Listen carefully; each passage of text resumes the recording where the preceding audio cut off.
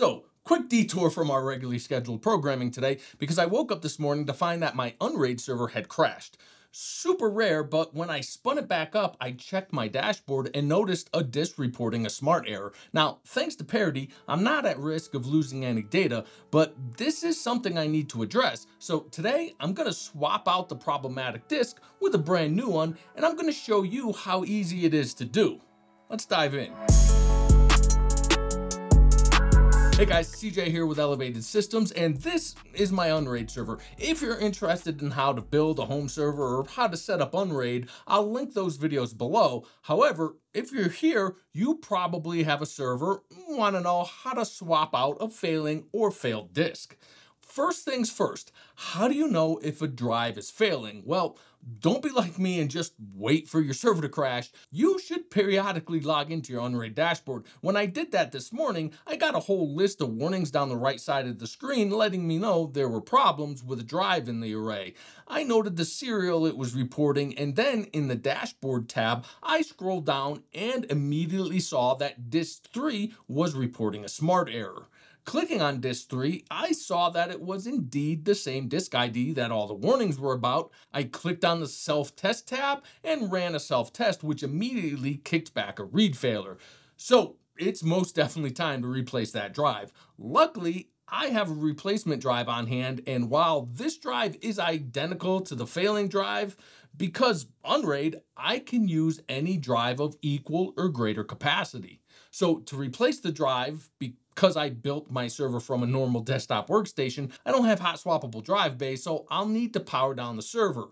Also, because this system has been sitting in my basement running nonstop for a couple of years now, I thought it was a great time to blow some of the dust out of there.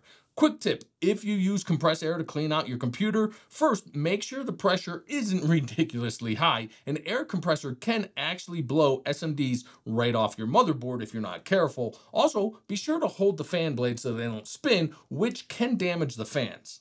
I also took this time to upgrade the graphics card in the server. Now, on another note, because I'm replacing an existing disk, I did not zero out or pre-clear the new disk. However, you should do that to identify any potential problems with your new drive. You also need to do that if you're just adding a new disk to expand your array with more capacity.